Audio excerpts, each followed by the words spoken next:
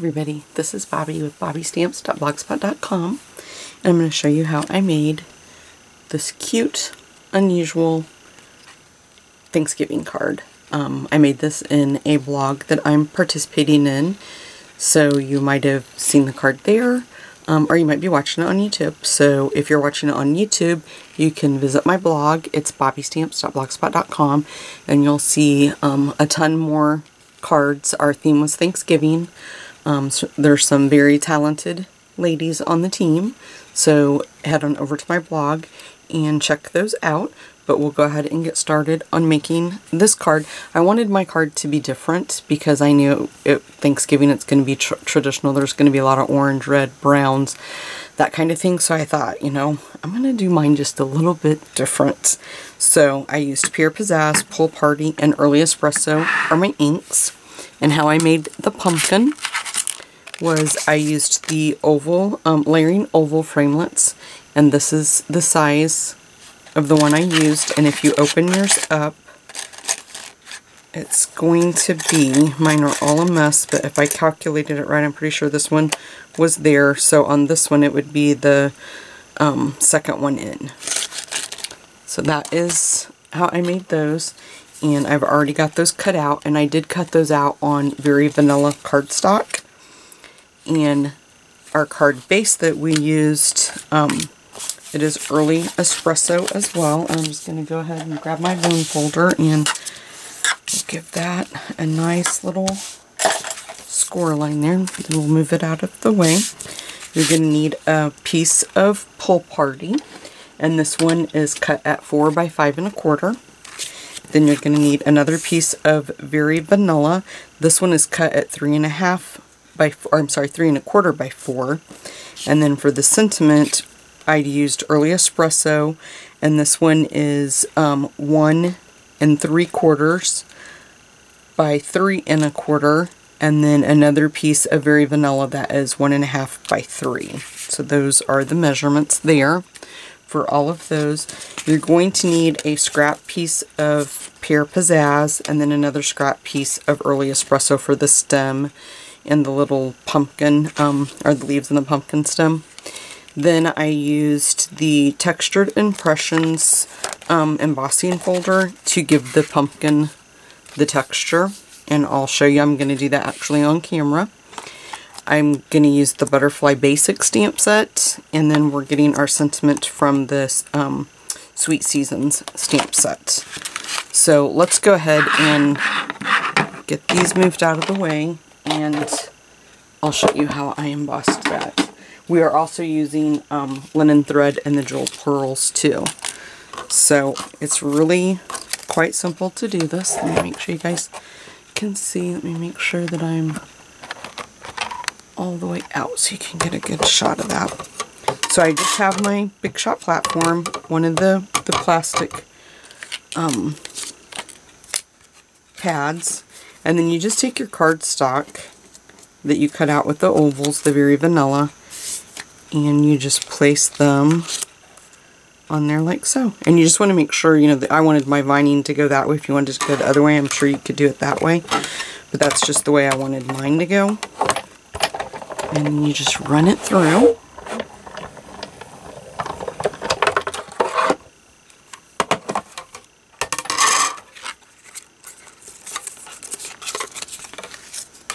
And voila. Super neat. Okay, get this moved back out of the way. Now the other thing I did, let me grab my sponge, and then I want to grab a piece of paper towel to lay that on. So I took just a little bit of the Early Espresso, and then I just lightly took a sponge and went around each of the ovals. I wanted to color it in, give it just a little bit of definition, make it stand out a little bit.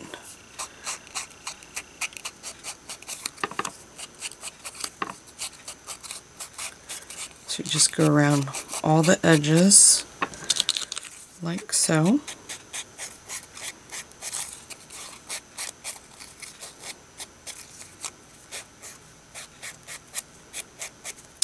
And I must have accidentally ripped that piece there. It's okay, I'll still use it. We can just put it to the back. Don't want to have to start over and make you guys wait. So I'm just going to go ahead and lay those off to the side, and we'll put that right there so that way it won't make a mess. I'm going to grab a piece of grid paper. I don't want to make a mess when I'm stamping. That's an old piece I've already been using, so I'm just going to lay this down here so that way, because I do stamp off on one of the colors, and I don't want to make a mess with that. So I'm going to bring in my mat, and then we'll bring in the piece of Very Vanilla that we're going to stamp on. And let me see, I'm going to put this down here. I'm just going to rip this in half. Just lay that piece there. Looks horrible, but it's okay. I don't want to get my mat all dirty. So this is, we're going to use the, from the Butterfly Basics, the little like fern. When I did the Pear Pizzazz, I did stamp off when I used it, but on the Pull Party I did not, because the Pull Party is so light that you don't really have to do it. So I just kind of randomly, and I spaced them out so that way I could, in between the colors, I could put the opposite color. So we'll go back in with Pull Party. So let's put like one there, and then maybe one off on the corner there. And I forgot to stamp off, but that's okay. You don't really have to stamp off. I was going more for the very light look. So now on Pull Party, I will not stamp off because, like I said, it's so light anyway. Oops. And then I'm going to turn that upside down. I was just trying to give it a nice range of colors, and it keeps sticking to my... Let's flip it back around and see what we got. Okay, I think I'm going to go back in. Maybe I'll stamp this one off and go right there. Just give it just a little bit of a different color variation. And maybe one right there. And that looks good. I like that. I'm happy with that. I just wanted those basic colors. We'll close this up. Close that up. Then we're going to take the Early Espresso again and just go around the edge of this cardstock. I just love how that looks when you do that on the Very Vanilla with the Early Espresso. It's such a pretty effect. Kind of makes it stand out, and I think it on this color, I don't know if I lay it down there if you guys can see that. Let me go back in just a little bit. Move the camera. Sorry about that. But I think it just kind of makes the card and the colors just pop a little bit more. Let me wipe my hand off. I just got ink on it. Okay, so what we can go ahead and do next then, just get rid of our ugly paper. And then I'm just going to go ahead, because we already have the mat out, we'll just go ahead and open the Early Espresso again and get all of our stamping out of the way and stamp our sentiments. Okay, make sure you guys can see. Maybe move that up there just a bit. We're just going to get it right in the center of the Very Vanilla. Okay. And again, just go around the edge.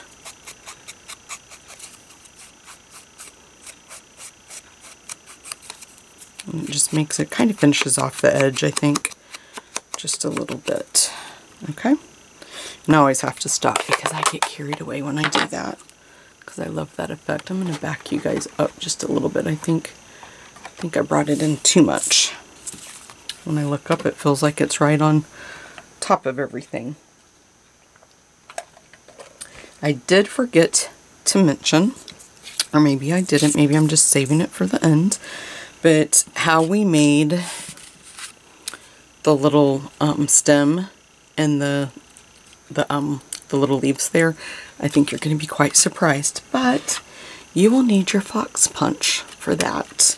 And you just take, this is what I used to get the little leaves. Just pop that right out there. Lay that there. And then for we're going to use the tail to get the stem. Just pop that out. We got another little leaf. I guess you could layer it if you wanted to. I'm not going to. Okay, now I'm going to put my ripped piece of paper at the bottom. And this is where I struggled the most because it was just driving me nuts because I want this down here to be even. And I kept trying to do it like so, and I just was failing at it miserably. There it looks perfect, but I know when I go to glue it, it's probably not going to work out like that for me. So we'll just put, and I like to use the glue. It's good and strong for something like this. And you guys know I love it because it's repositionable. And if I make mistakes, it helps me. I'm going to try to do this really super quick before that dries. And I'm going to try to, my other pumpkin was a little bit skinny, but we want to make sure that it's going to fit on the page too. So make sure that you're keeping your vine side up when you're doing this. And I'm just going to put a little bit of glue on this piece. You could use snail, and you can use fast fuse too. I just like the glue. And then that looks really pretty like that. I'm hoping it's going to fit because this pumpkin is a lot fatter than my original pumpkin, but I like it because my other one was kind of too skinny. We'll just put a little bit of glue on that. And put our stem. And you guys could cut out 2 or 3 if you wanted to. I'm just going to do 1. And I put the fat part is the part that I did not use. So, and then just kind of position that. Doesn't that make the cutest little pumpkin stem? Who would have thought? Okay, we'll just let that dry for just a little bit. Wipe my hands off, get the glue off of it. We'll start assembling the card. We can grab dimensionals and some snail, and we'll just put this down with some snail.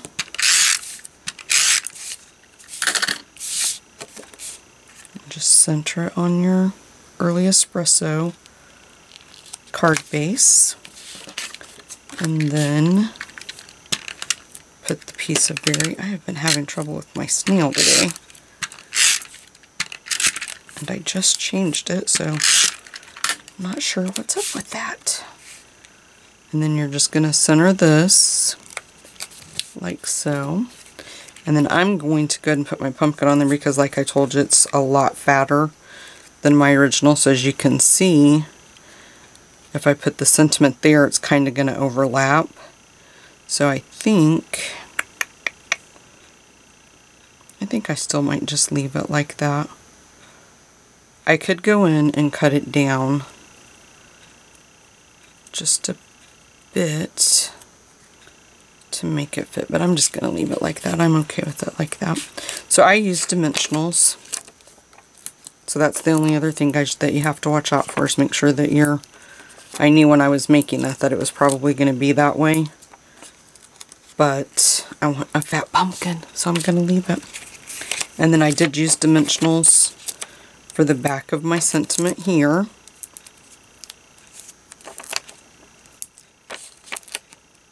So I'll just pop those up.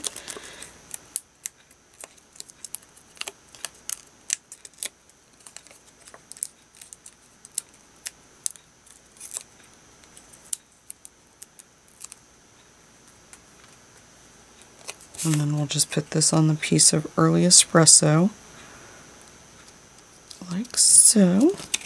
Now, before I take the backing off for my pumpkin, I am going to see, and I think it's going to work. We'll just kind of move it over towards the edge just a little bit more. And it's okay, to me it's okay that it's overlapping there just a little bit. I'm totally fine with that. So let's go ahead and put a few dimensionals on this piece.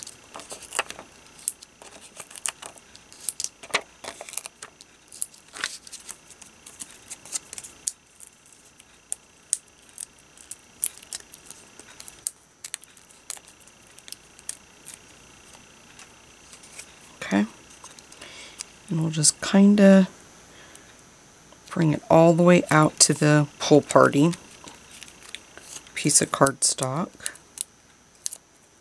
I've noticed today when I was making this card, pull party is a color that I don't use that much, but as I was thinking all day long, because I had this picture in my head of this card, and all day long I just kept thinking of a very pale blue, and I knew it was probably going to end up being pull party would be the color that I would choose, and that's exactly when I came downstairs to get started on this. This is exactly the one I used.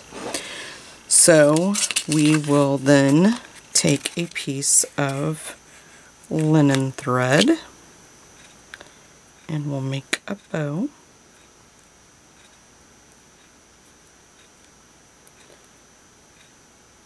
And I think I pulled it way too far now. I can't. There I go.